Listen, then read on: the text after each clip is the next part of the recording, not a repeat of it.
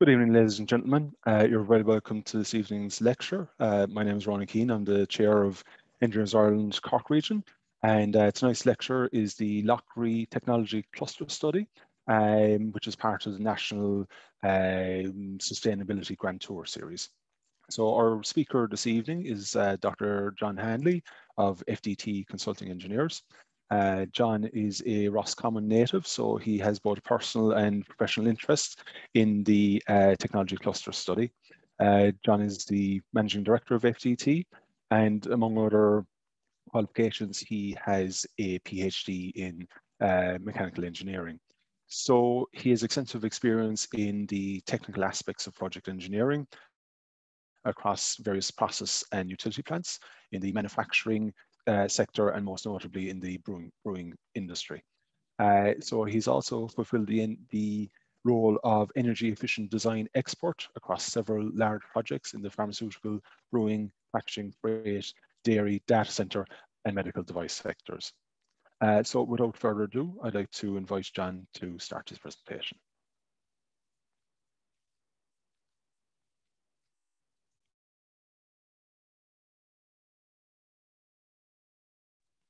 Just unmute there, John.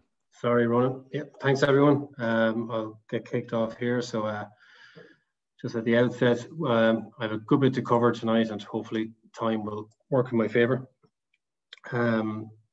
Just at the outset, I'd like to say there's a good bit of detail in some parts of the presentation, and just because of time pressures, probably won't get into everything in the level of detail that ideally we'd like to do. But if anybody has any questions afterwards, where they want to talk about any of the subjects in detail, they can by all means get in touch, and we can have a discussion. The presentation tonight is in relation to the Lough Ree Technology Cluster Study. This is a piece of work that Ltd.to have been commissioned to do by the Department of Climate Change and Environment. The study's been funded as part of the Just Transition Fund, which was announced back in June of 2020, and this study, once the funding was awarded, kicked off in October of last year. So I'll start by giving a little bit of background and context, maybe some regional context, as well as some personal and professional, following on from that. So in terms of the background, I'll start with peak power generation, the impacts of the cessation of peak power generation, the just transition process, and some of the drivers for this study. So in terms of peak power generation, this study is focusing really in the Lough Ree region, where Lough Ree power plant would be located in the town of Lanesborough. There's a sister plant in Shannonbridge and Offaly, and both plants would have used peat as their primary source of fuel for generating electricity. As you can see in the slide here, peak power generation has been kind of ongoing in the state probably since the early 1950s. And the plants in Lanesborough, Shannonbridge were powered a significant number of homes over their history. The Lough Ree power plant, the most recent version of the power station, you can see it here in the bottom, that ceased power generation at the end of 2020. It was the fourth incarnation. The first unit went in 1958. It was 20 megawatts. The last one in 2002 was 5 times that size at 100 megawatts. Burned peat generating steam. Steam in turn generated electricity with an approximate conversion efficiency of 37%. It's estimated to be the largest structure ever built in County Longford. Also on the site, the power plant feeds into a 110 kV transmission station. And this transmission station, you can see it there, is located on the same site. The generator feeds into that transmission station, and then there's a number of 110 kV lines which feed various parts of the region, heading off to feed power at Lough, Longford, Mullingar. Also, there's a number of lines. One existing that's feeding Sleepon wind farm feeds into it, the 54 megawatt wind farm, and then there's a future plans to install Duriad wind farm, which is recently awarded planning permission, and that's also nearby in the region. In terms of Bornamona, long-standing presence in the region as well, right from its inception. Burnamona are a substantial landowner nationally. You can see there 80,000 hectares of land and 130 individual bogs. They have a large bespoke rail network, which up until the end of peat power generation would have delivered the harvested peat to the power plants, and also have taken away the ash from the combustion process. So moving on, in terms of the impacts of cessation. So like I've said, power generation finished at the end of December 2020. There's been a number of impacts from that, both positive and negative. I've shown some samples there of some of the media reports. Some of the positive ones are environmental impacts in terms of the reductions in greenhouse gas emissions, the improvement in air quality. You know, it was an industry that always would have required a level of subsidization from the Irish taxpayer. So, you know, those burdens on the state are gone, and that's potentially a good thing. But on the other hand, there's negatives associated with brain drain from the region. There's a lot of secondary and induced employment that would have come from the economic enterprises. Seasonal employment, all of that has potentially dried up. And in recent weeks, you can see reports in the media about the Irish peat moss industry, and that supply chain has been severely impacted to the extent that they're looking at importing peat moss from other countries. The Just Transition process kicked off shortly after the announcement of the plant closures in August 2019. The whole history of Just Transition dates back to the 1970s in the US. It was actually from the atomic industry, where a number of nuclear power plants were shut down, and the unions looked to secure better outcomes for their workers as part of that process, and then continued into the fossil fuel industry in the 1990s and in recent decades. At the end of 2019, Kieran Mulvey was appointed by Minister Bruton as the Just Transition Commissioner. He undertook a long engagement process over a number of months, which was unfortunately slightly interrupted by the pandemic, but he met a lot of stakeholders in the region and produced his first report in May 2020, which the Just Transition Fund followed on from. In terms of Just Transition as a process, I've shown a map of the Midlands there, kind of showing the area that we're looking at. But in terms of Just Transition, it also includes Tipperary, Galway, Kildare as being impacted areas. I've also included who are the, sorry, I'll just go back here. In terms of the various stakeholders and parties involved in the strategy development and the implementation of Just Transition, you can see it's varied, and there's you know, quite a level of complexity associated with the whole process and multiple stakeholders, all with legitimate interests. In terms of some positive developments, there was the announcement from Government of Burnamona about the peatlands restoration plan at the tail end of 2020, and that was followed then at the end of last year with the Herbrand closure. And then there are the various funding schemes that have been put in place as part of this. So in terms of what the region has, natural assets, I suppose there's a number of things. There's the boglands now will be used for sequestering carbon. There's renewable resource in the region, like I said, in terms of wind power. There's potential for solar. There's potential for bioenergy. I might go into some of those things later on. The River Shannon is a natural resource. Other aspects of the region that are potentially to its advantage. It's a central geographical region. It's effectively in the centre of the island of Ireland. There's a low population density, which has positives and negatives. In terms of positives, it means that there's potentially large amounts of land for potential development or for use in other activities. And there's an agricultural contracting workforce. Subset of that workforce would be seasonal workers in Burnamona, which you mentioned. And also of note is the Burnamona rail network, which I spoke about earlier, which is quite extensive. And it's something that probably should be considered in the context of the next steps, that it's not immediately written off as an asset because it may prove to have some value. In terms of regional renewables, then I think I mentioned the wind farms. So there's 54 megawatts of wind power on the Roscommon side of the River Shannon, 54 megawatts of capacity. Duriad wind farm is planned for construction in the coming years.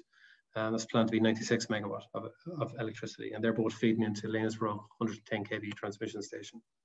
That capacity of that has been upgraded as well.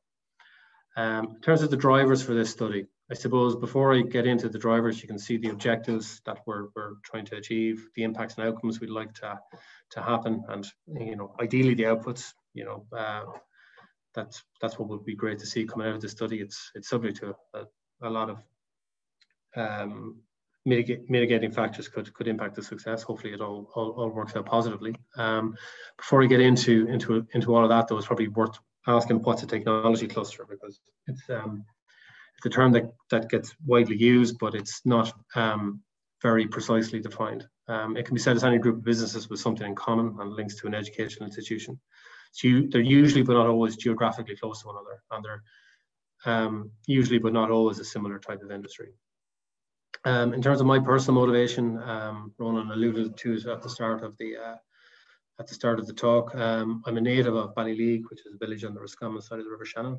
I would have grown up in the town of Lanesborough and been educated there. And the Bornamona and ESB and all the activities associated with that would have been very much part of the fabric of life growing up in that community. My family have a number of businesses in the area as well, one of which is the marina, which is directly across from the power plant in Lanesborough. So quite used to looking out the window and seeing the power plant looking back at me. So I suppose it'll be interesting to see what happens in the future with this site. When the announcements were made back in 2019, I came up with a couple of proposals which I sent on to government and also discussed with Kieran Mulvey as part of his engagement process in early 2020. So my primary motivation is to see if the Just Transition process can bring improved long-term economic, environmental and social outcomes for the region of Lough Ree, but also the surrounding areas, and potentially the other areas impacted by Just Transition. A lot of what I'm talking about here hopefully is replicable for other areas. Why are FTT doing this, and why do I think we're a good fit?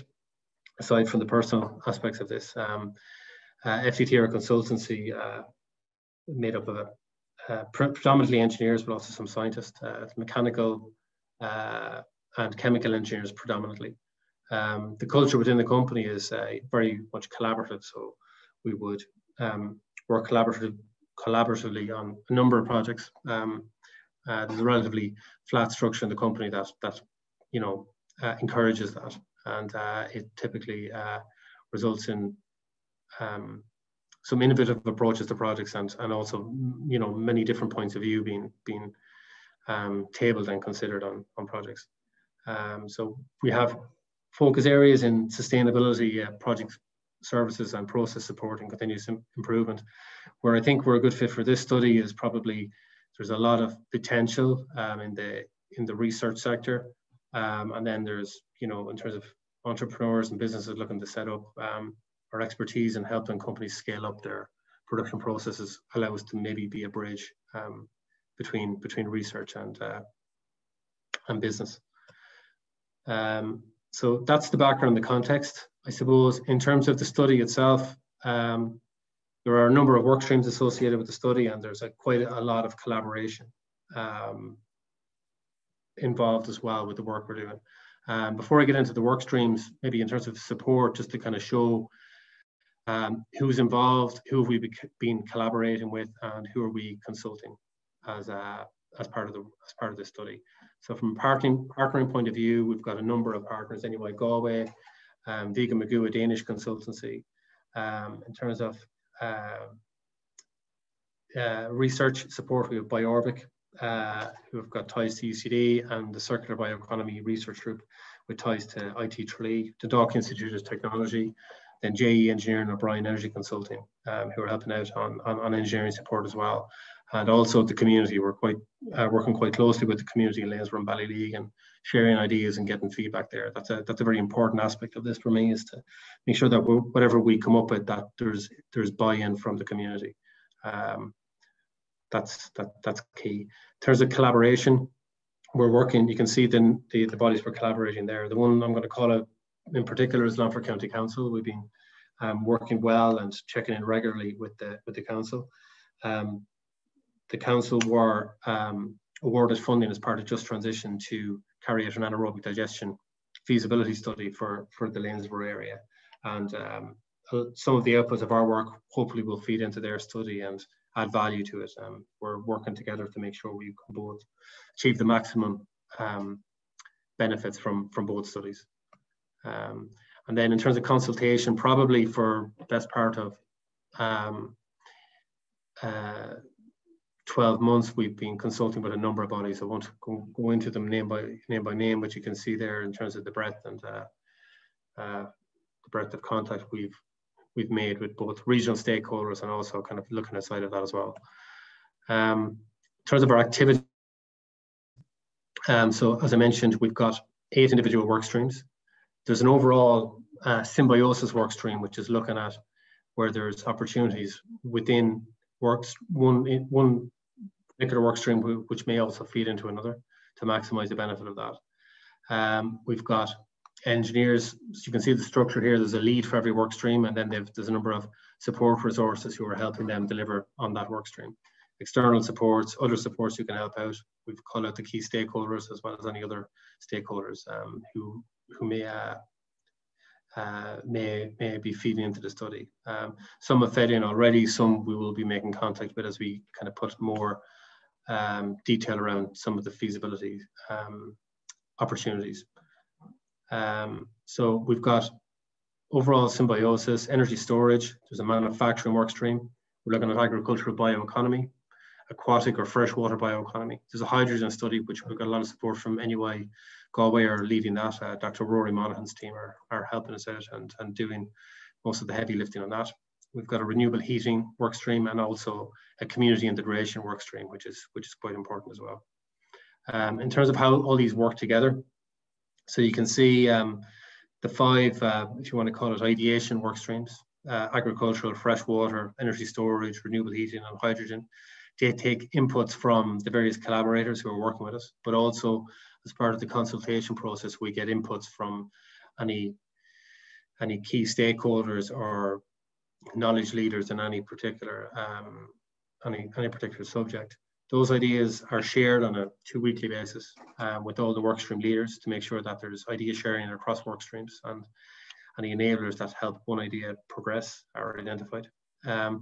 They subsequently feed into the manufacturing work stream, which looks at what would this particular idea look like where it's scaled up to be an economic activity.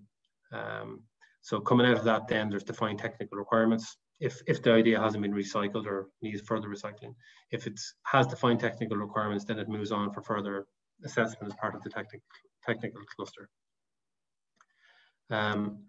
So in terms of the bulk of this presentation is really around the idea generation stage of the study. That's the point in time we're at the moment, where we've collected our ideas and we're about to embark on detailed feasibility for those ideas, whichever ones may turn out to be having the highest likelihood of success.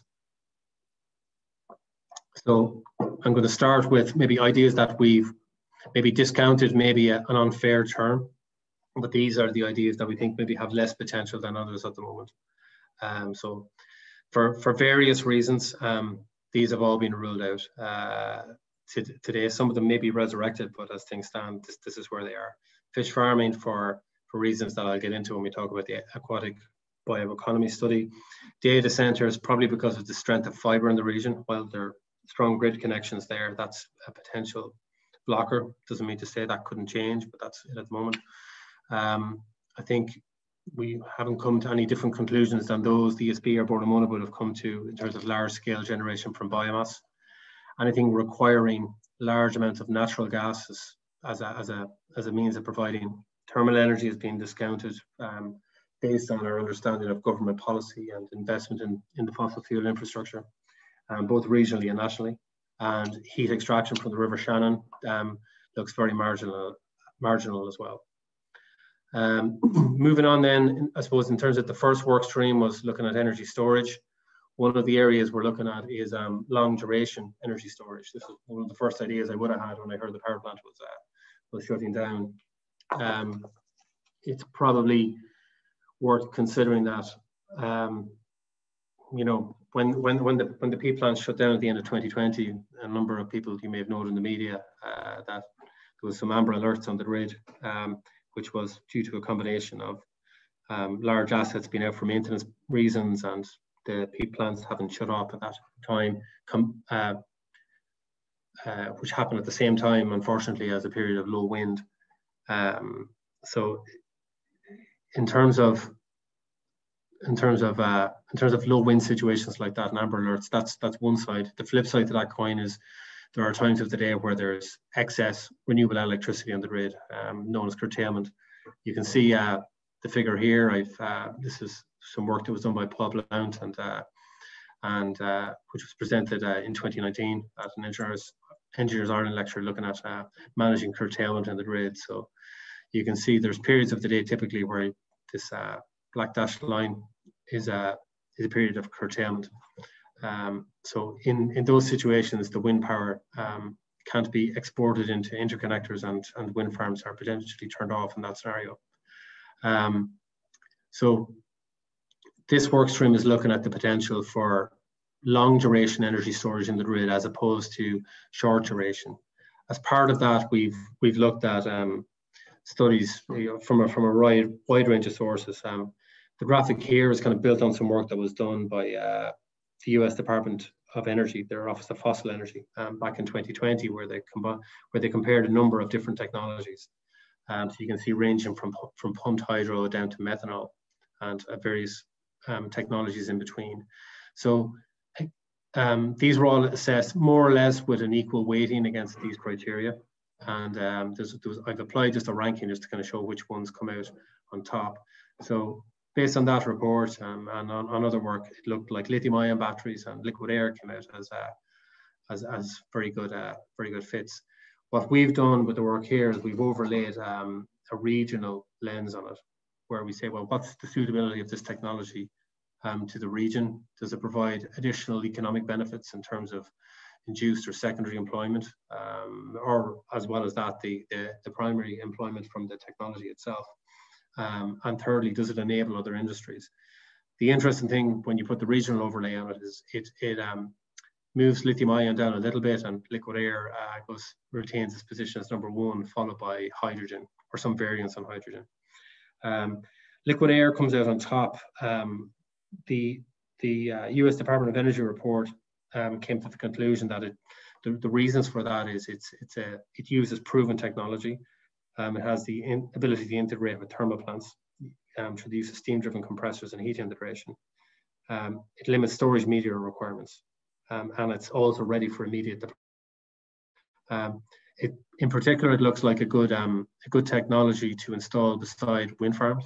So basically, the technology works on the premise of taking in curtailed electricity, compressing and liquefying that air, storing it in cryogenic tanks, using the heat of compression that you've used to compress that air and storing that. And then when you need to convert the stored energy back into electricity, you use your stored heat to gasify the air and expand it quickly and generate the electricity on that basis.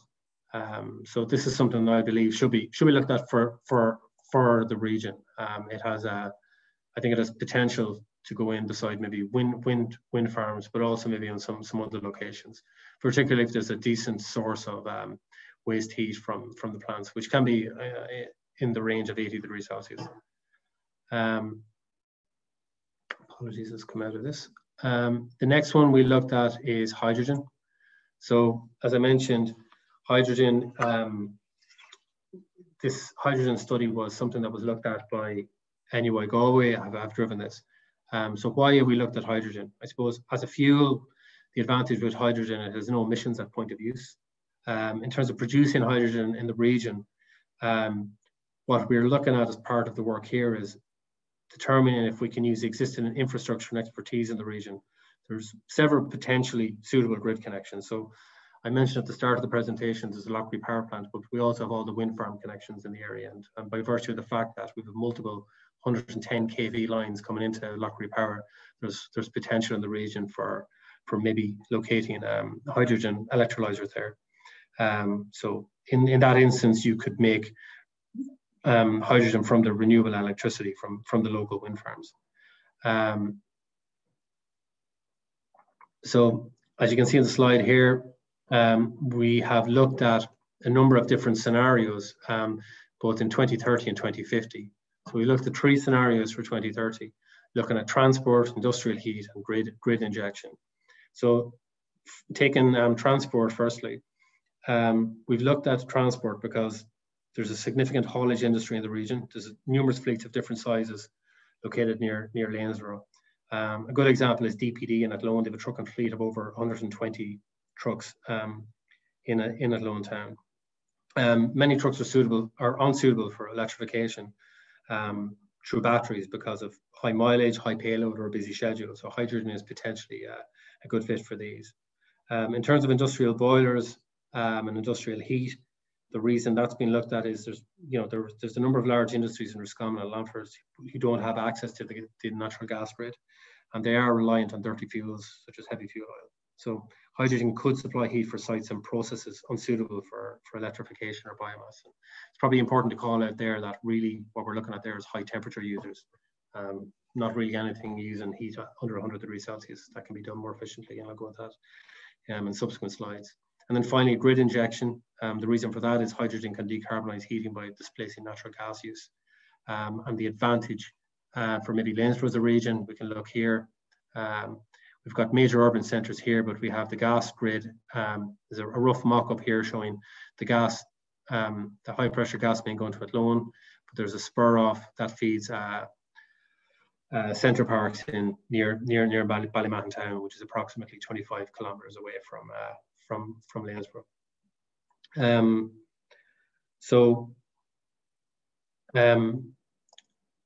Going back into these scenarios, this is looking at producing and compressing hydrogen at Lanesborough and then trucking it in tube trailers to the demand location.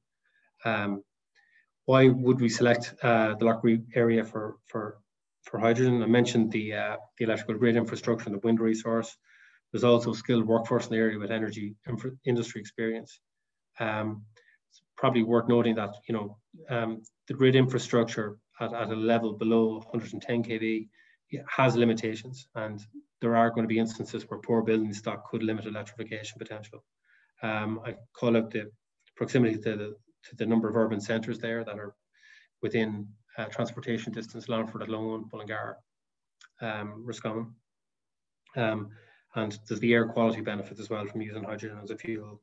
Some of the cons, we should call them out. There's no large potential demand centres and no port for export. And there's no geological storage potential. But the scenario assessment has shown that hydrogen does have potential for the region. The levelized cost of hydrogen for transport here now, this is the production cost. It doesn't exclude transportation, injection, or dispensing, or taxes, but at between €3.02 and €3.16 for levelized cost of hydrogen in the low scenario, that's roughly equivalent to about 71 cents per litre of diesel, just to frame that in more in terms maybe more of us are familiar with. Looking at 2050 continues the analysis, but instead of looking at a limited number of trucks, it expands that out. I forgot to mention for the industrial heat scenario there in the 2030, it looked at 20% of the large industries in the area using hydrogen. This 2050 scenario looks at 100% and what that would look like, and also in terms of the avoided greenhouse gas emissions from a change like this. So then moving on quickly to the next work stream, taking a move away from energy is looking at the agricultural bioeconomy. This is an area we think has massive potential for the Midlands and the farming community, particularly if the boglands are less available. So we've looked at a number of things, sort of proven technologies, technologies that are emerging but are proven and have high potential, and then technologies that are in the process of emerging. So starting with proven technologies, anaerobic digestion, you can see I've called it out there as a challenging technology, but it's worth saying it's an enabler for pollution control. It's a potential income stream for farmers if it was scaled up and if the networks worked. Building on from the hydrogen work stream, there's potential to couple the hydrogen possibly with anaerobic digestion for upgrading the quality of the biogas from anaerobic digestion. And we're also looking at what the opportunities are for upcycling the digestate from anaerobic digestion for other potential uses. As I mentioned, Lough Ree County Council are embarking on a feasibility study, and we'll be feeding our inputs into that. Moving on then to kind of high potential industries. First one is looking at protein. Mealworms is the example we've given here. There's good circular economy potential in this. It's a growth area. This is really in response to the global protein shortage and obviously the rising global human population.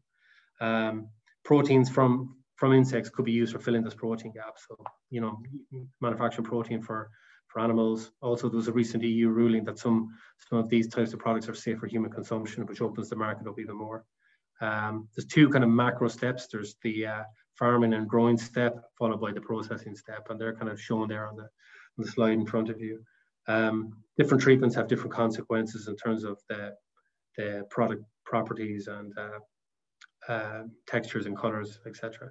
And there is processing requirements for to ensure food safety and to ensure there's no chemical degradation. The interesting thing about mealworms, I suppose, is that as a potential economic enterprise, it could be utilizer of nutrient-rich waste streams, waste heat from other enterprises. It's worth also noting Hexafly and Navin are a business that are growing quickly and producing products like this. The next one, in terms of high potential, it's looking at hemp CBD production. So just to call out here, I suppose, you know, both fiber and dual hemp crops. There are crops that can be grown using conventional farm machinery. It's an area probably that Born and Mona have been looking at over the years, and there's been sort of anecdotal stories around that. I suppose the amount of land that's been sequestered now probably limits the land resource, which potentially could unlock it for the agricultural community in the region. It's a carbon negative crop. It can offset carbon emissions and taxes, you know, particularly if it's, you know, insulation is one of the products that can be made for us. So you're basically storing the carbon. It's most well known as a source of cannabis oil, CBD, used as a pharmaceutical, and also as an ingredient. That only utilizes the hemp flower and the leaf biomass, but other parts of the plant can be utilized. So it's estimated to be over 50,000 different uses when it's considered as a raw production material.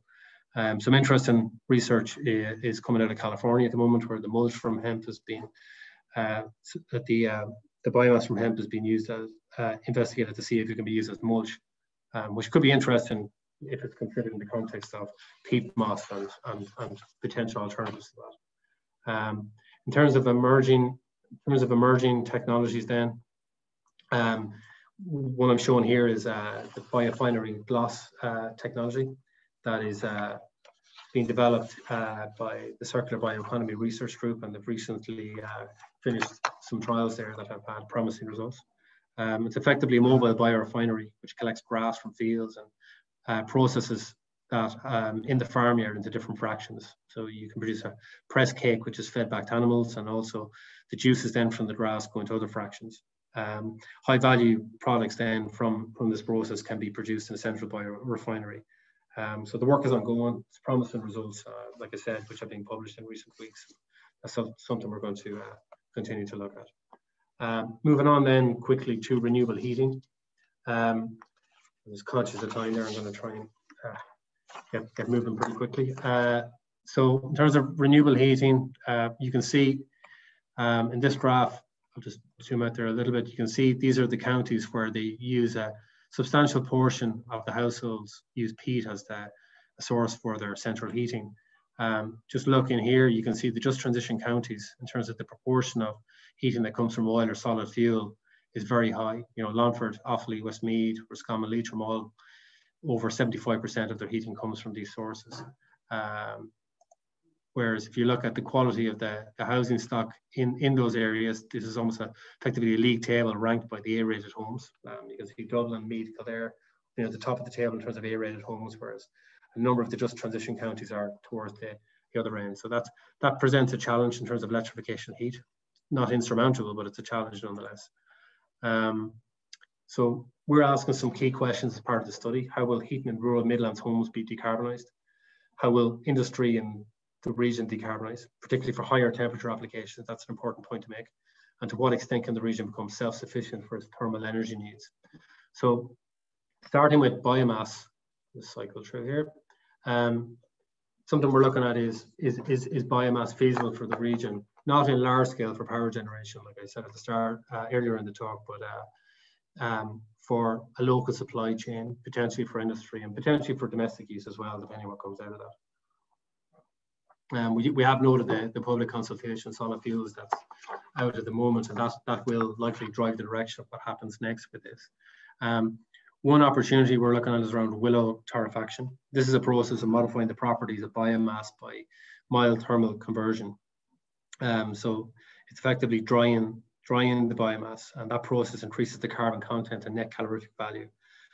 So you heat in the absence of oxygen to about 225 degrees Celsius for several minutes. The benefits of doing that, you get higher energy density and less smoke from the fuel when it's thermally converted. And what's of interest in the region in terms of Arigna biofuels operating in Roscommon, there's already capability in the region for this, so it's something that we're going to look at. Is there further opportunity there? Moving on to high temperature heating, I mentioned, you know, we're investigating that. In terms of low carbon heat sources to meet high temperature requirements, this is my own subjective view, but in the short to medium term, if we're not going to extend the fossil infrastructure, you're really looking at biomass and some biomethane. In the medium term, possibly biomethane with some hydrogen, and then in the longer term, as high temperature heat pumps technology becomes more commonplace, that should and probably will become part of the mix. Finally, then in terms of domestic heating, another area we're going to look at is heat batteries potentially used in domestic settings, where if they were combined with heat pumps, what kind of benefit would they deliver relative to the status quo, and also relative to deep retrofits with conventional heat pumps. Freshwater bioeconomy, then moving on quickly. I mentioned this before, I think earlier. There's some limitations in the Lough Ree region in terms of developing enterprise in this area, because Lough Ree is a special protection area and a special area of conservation.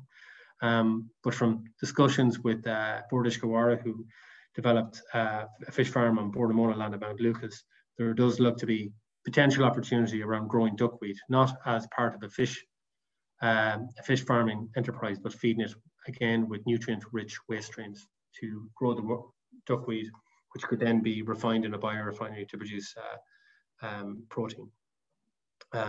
So just moving on quickly. In terms of symbiosis, then this is really the work that our colleagues in Vegan Magoo are working on for us to look at where are the opportunities around symbiosis. So this calls out the ideal characteristics of technology clusters that have been seen in Denmark.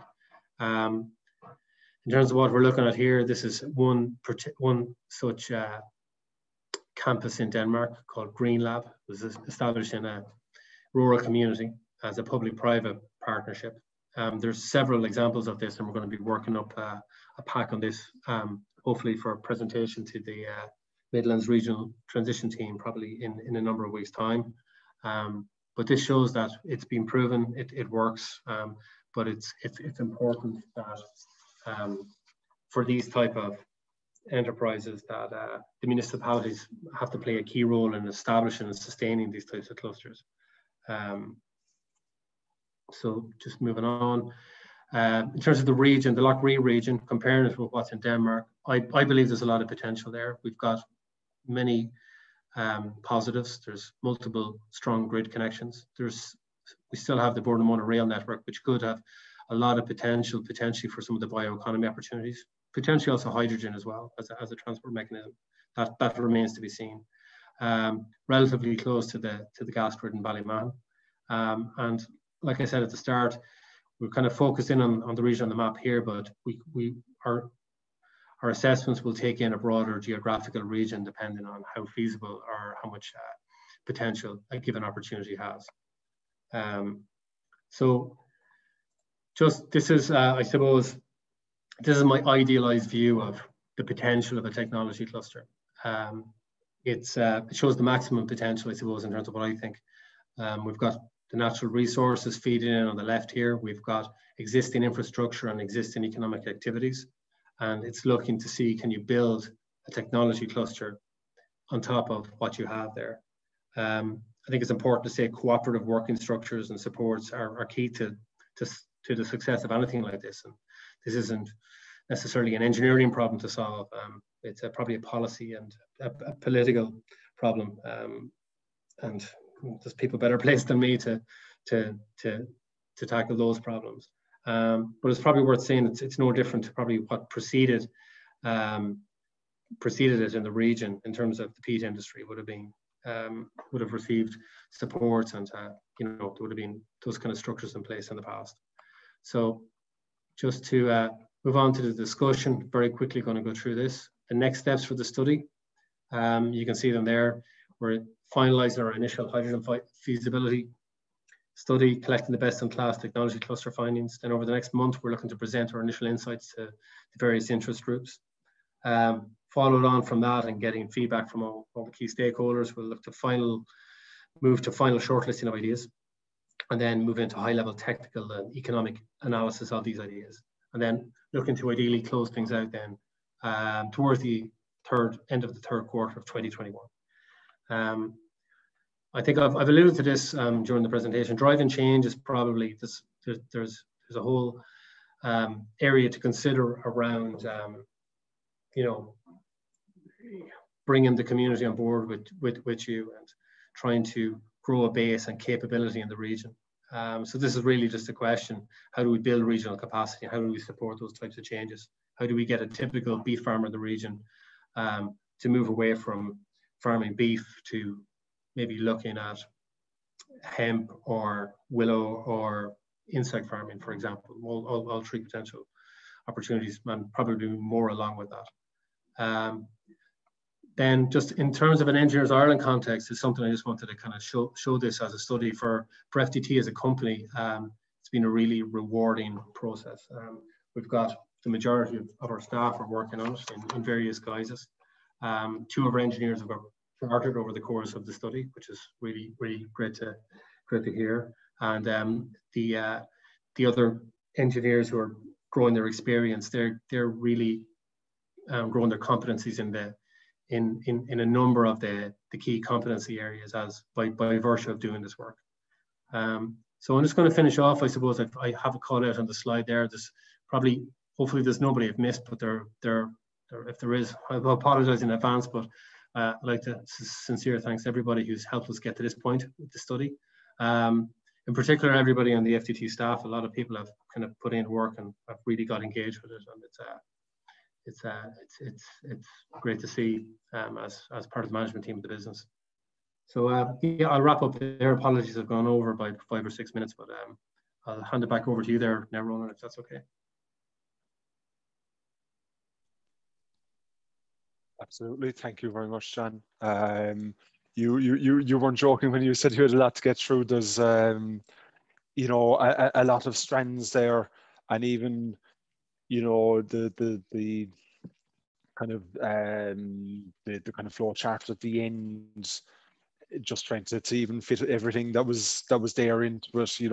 Very, very interesting. Look, folks, I can see there's a few questions come in. So if you want to use the Q&A button there at the bottom of your screens, John, if you want to actually have a look at the questions as well, I'll call them out, but you can read through them. So look, I might as well kick off there. So Brian Duncan was wondering who's the body that's actually driving the study, and just comments that it is a great study looking to the future and the expansion of the area. Sorry, John, you're going to mute there again. Sorry, Ron, didn't want to cut across you there. Sorry, I went on mute. Yeah, just answering that question, I suppose, in terms of the study, obviously, it's been driven by FTT as a business, probably because like I see huge potential in it for us as a business as well. It allows people to be engaged and get educated, but also from the personal point of view, trying to deliver good outcomes for the region is important to me. I think I mentioned at the start, the Department of Climate Change and Environment have funded us as part of Just Transition. So they're effectively commissioned the study. In terms of who our stakeholders are, probably the big ones for me are the local community, you know, as much as anybody else. But it's also very important that we feed into the Just Transition process. So hopefully that answers that. Absolutely. Next question there. I was kind of wondering myself. You had mentioned mealworms and duckweed, and Peter, I was just wondering what duckweed is used for. Yeah, I'm not going to confess to be an expert on duckweed protein. I've leaned a lot on the workstream leaders in terms of pulling all this together, so they could kind of give some of these more detailed answers. But my understanding is that the duckweed protein is has a number of potential uses. Animal feed is one in particular where it could be used. That's fair enough.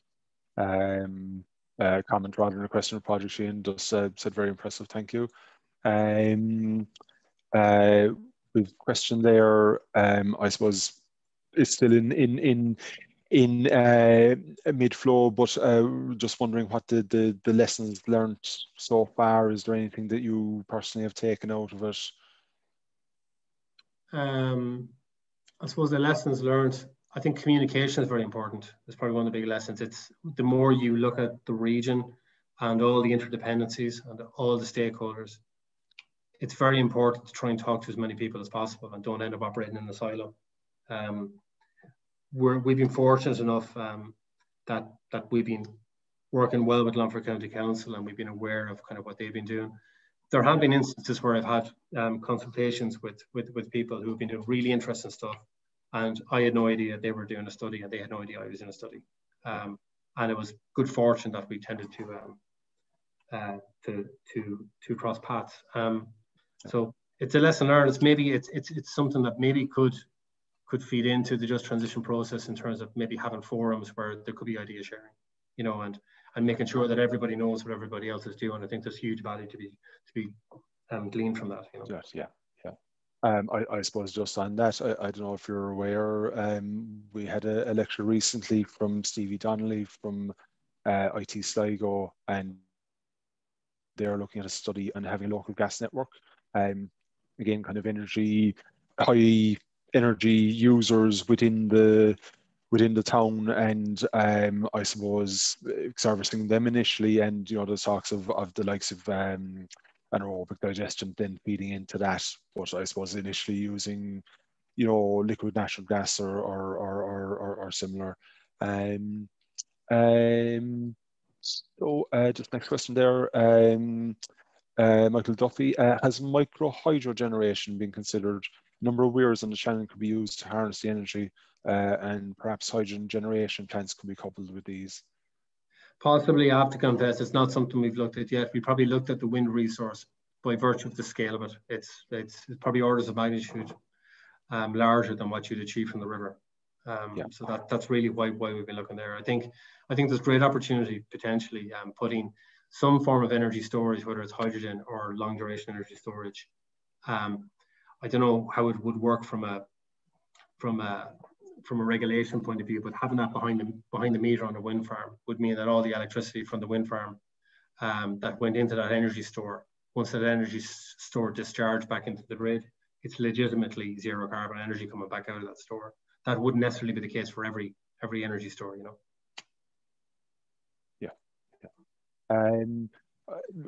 Just something that occurred to me there, just given that I suppose the primary aim here is to be of benefit to the community, and that is there potential there for microgeneration in general, or is it kind of more focused on, as you said, kind of larger wind farms? I think there is probably potential for microgeneration. To date, we've been looking at the larger one. I suppose one thing I forgot to mention about that longer duration storage, what I liked about it personally, and this is as somebody from the area, there was more employment with technologies like that compared to the batteries. So Yeah. you would need, it would be a multi-year construction project. It would need more than 100 people to build it.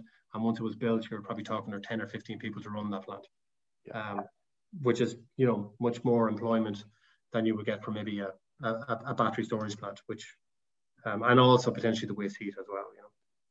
Yeah, that's another question there. Is this study setting a precedent, or have similar studies been done in the past with successful outcomes? Yeah, I'm not sure, to be honest. I'd like to think we're setting somewhat of a precedent, probably for the Lough Ree area. But I know there has been a lot of good work done before in other areas nationally, like Lachine Mines, for example, the National Bioeconomy Campus that was set up down there. There was a lot of good work done in terms of getting that set up. So we're probably not the first, but there probably aren't too many studies being run by private companies, I suppose, looking at things at a regional level, I suppose. Yeah. I suppose it might be a bit of a follow-on question, but somebody asks, do you think there's potential for a similar study to be carried out in the Money Point region? Absolutely, yeah. One of my very first ideas here when I wrote to the government was, could you put in thermal energy storage on the power plant sites? So could you basically heat up molten salt or hot rock and generate steam from that?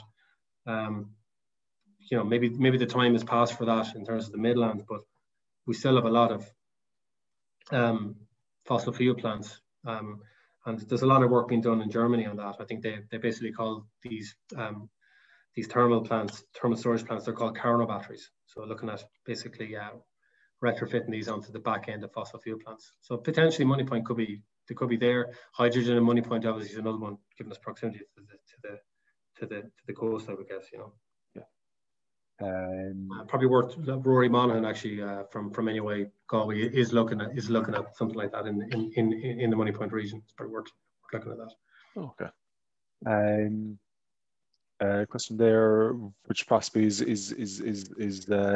somewhat of a follow-up to your previous point about the creation of employment. But how will success be measured and monitored in the Lough Ree region? Will it be creating jobs, impacting the environment, any energy production indicators, etc.? I think the main criteria that we want to satisfy is that it has economic benefits to the region, environmental benefits to the region, and social benefits to the region as well. So whatever we do should try and be positive in terms of all three of those.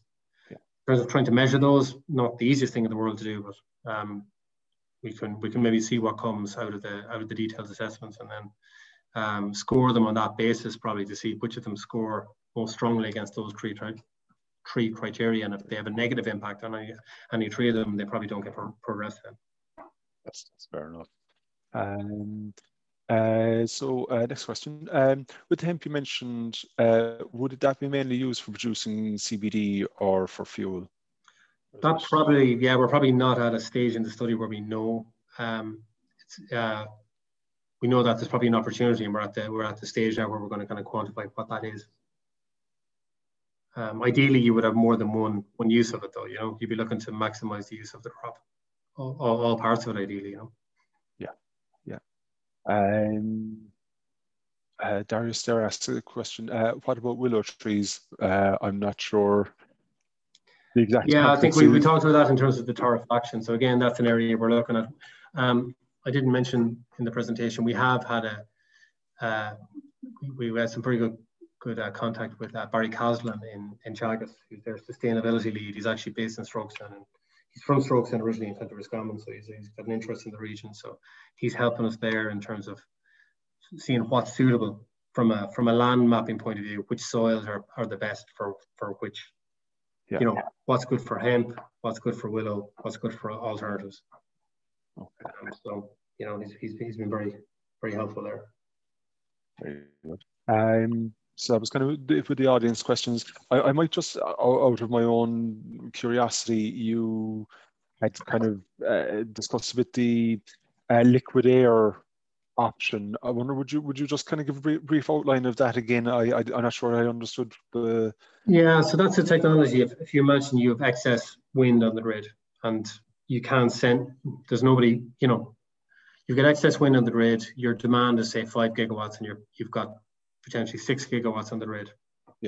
You can maybe export that through the interconnector, but potentially there's always situations where there's more than you can export.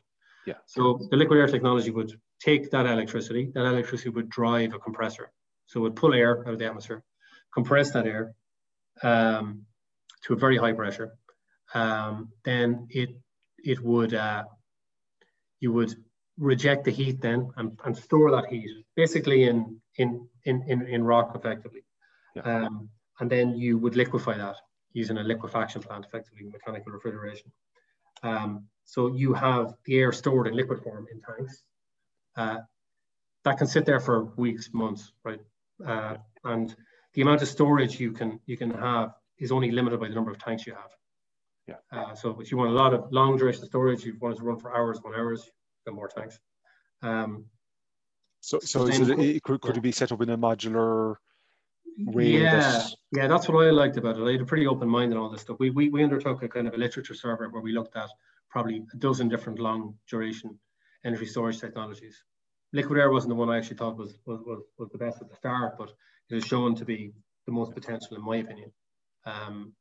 So you basically take that liquid air then and you expand it through a turbine. Turbine makes the electricity, but the heat that you stored to compress it in the first place is what you use to convert it from liquid back into gas. Okay. And are there existing plants? Yeah, there's a number of suppliers doing it. There's a number of, I think there's a 5 megawatt plant in the UK, and I think they're increasing now to a 200. I'll get the number wrong here, but it's about 50 megawatt plant, I think, being built near Manchester that stores about 8 hours of energy. So it's about 400 megawatt hours. It's that kind of scale. Yeah. Well, I mean, it's meant to kind of fill in gaps. So I mean, that's probably, while it might be 8 hours of continuous, it'll probably, over a period of a couple of days or a week or something, it'll probably fill in, various dips, So yeah, and to my mind, it's quite a clean alternative to a peaker plant. So instead of kind of firing up a plant on natural gas or on diesel to meet a shortfall in peak generation, a plant like that gives you the same spinning power that you would get from a conventional turbine type plant, Okay. So while I was talking to you there, a few other people have asked questions. So we've 4 more, and look, I'll take these, and we might wrap up then. So is there a risk to all these potential energy storage projects in Ireland caused by the Celtic interconnector between Ireland and France?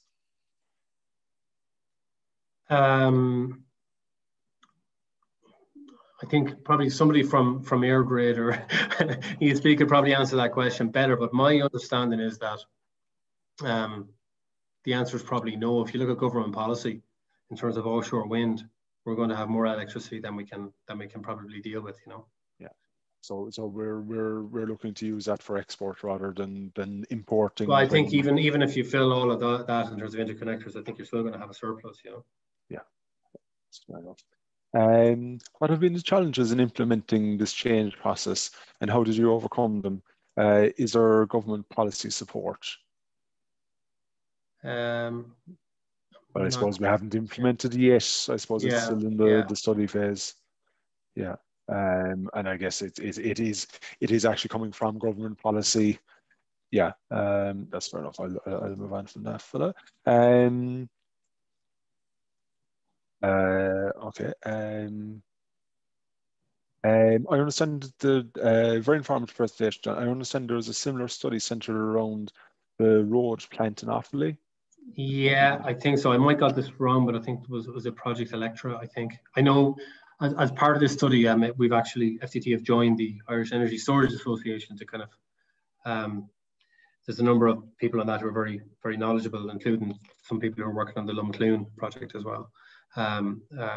Peter Duffy is also a member of that. Peter would be an engineer who worked in the ESB power plant in Lanesborough a number of years back, and has good knowledge of the area and has given a lot of really good advice to us over the course of the study. So yeah, if we've talked a little bit about it and what's going on in Offaly, and we'll probably talk more about that as the study goes on. Yeah.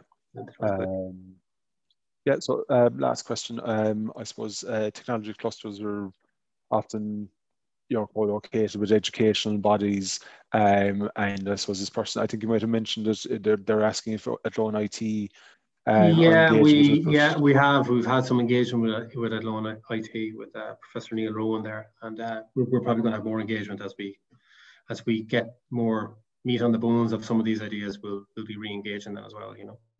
yeah, yeah. So look, that was the last question there. Look, there's been great engagement tonight. I think we've had, I think I saw kind of 80 plus people online. So obviously people are very interested in it, and it's a broad topic. And I suppose one of the benefits of the online platform is that we can have somebody like yourself come and talk to us and can talk about a project that's not necessarily Cork based. So we're absolutely delighted to have you with us tonight, John. I think the number of questions and the diversity of the questions show the interest and the engagement with your lecture. Um, Unfortunately, we can't ask the audience to give you a round of applause as we traditionally would, but I can assure you from the comments that are coming in from my own viewing of the lecture, it was very, very interesting, and we look forward to perhaps maybe someday inviting you back to talk to us about the implementation of some of the aspects of the Yeah, study. hopefully that'll be great. And yeah, thanks everybody on the line for taking the time out on Wednesday evening to listen to me. It's appreciated. Absolutely. So look, folks, just quickly before I wrap up, just to let you know, the Cork Region's next lecture is next Tuesday. So that's on the installation of large monopiles for wind energy. And then in the current Sustainability Grand Tour series, of which this lecture is a part, our colleagues in the West region are hosting a lecture on the 24th, which will be on sustainable housing. Orla Hegarty, Professor Orla Hegarty and Hugh Brennan of O'Cluan Housing will be giving that lecture.